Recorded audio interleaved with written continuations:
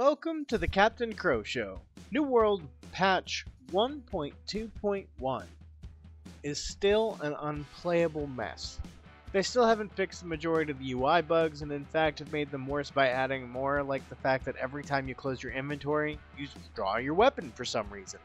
PvP is nothing but Void Gauntlet and Life Staff now, period, and they are unkillables for some fucking reason. Other than that, you run into the occasional musketeer who's aimbotting in the distance and spec'd into decks, so all they have to do is let their aimbot do the work while they continue to dodge when you finally manage to sneak up on them. Granted, they seem to have fixed some of the PvE mobs' health bars, but I wasn't able to stay in the game long enough to check the elite areas before rage quitting in the middle of the longest loading screens I have ever had in a game.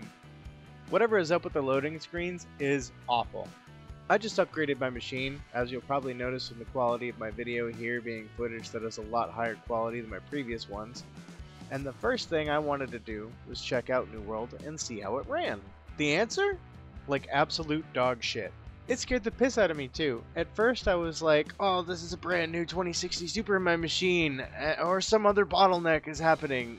But every other game runs smoother and crisper, and I have the shortest loading screens I've ever had, and I'm ecstatic about it.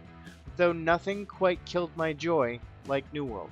Despite being able to run the game on Ultra with no lag, I found difficulty in any of my strikes connecting in PvP. PvE seemed to be fine. In fact, some of the health bars, like I mentioned, seemed to be a bit more manageable, but due to the overall issues and frustrations with the game, I just did not find it fun enough to continue playing.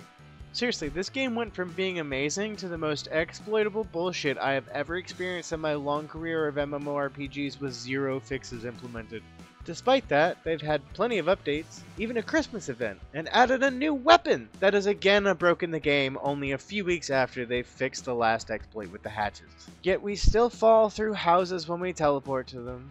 We continue to experience weird issues with the UI that make zero sense, such as losing all of your titles and achievements randomly.